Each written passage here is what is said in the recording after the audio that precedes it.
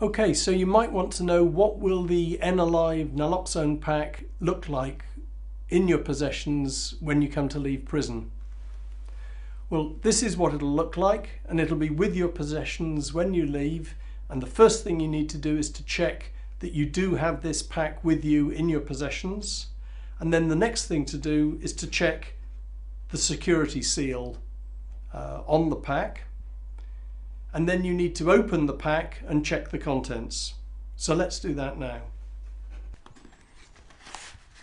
First of all, there's the DVD which has this film on it, so you'll be able to look at it again to learn about the N-Alive study that's being done, and you can also show this to your family to explain what you're involved with.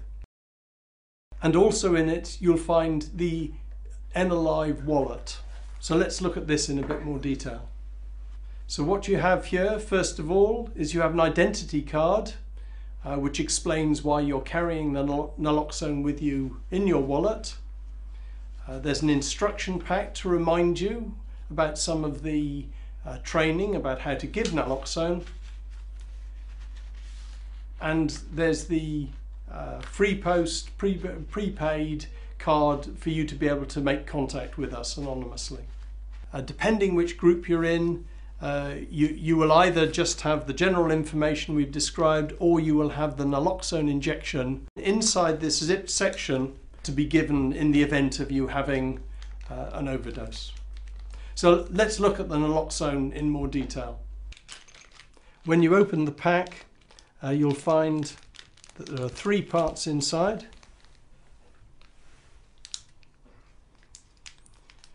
You'll have the syringe, the plunger rod, and the needle. So let's put these together. First of all, we screw the plunger rod into the syringe.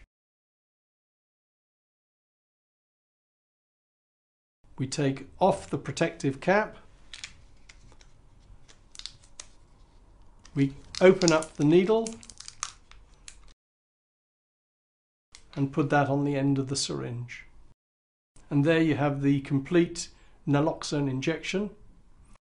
So if you're then needing to give the naloxone injection, you'll take the sheath off the needle, and you then put the needle straight into the shoulder or the muscle on the thigh of the person who's had the overdose, and you will then give 0.8 of the 2 mils.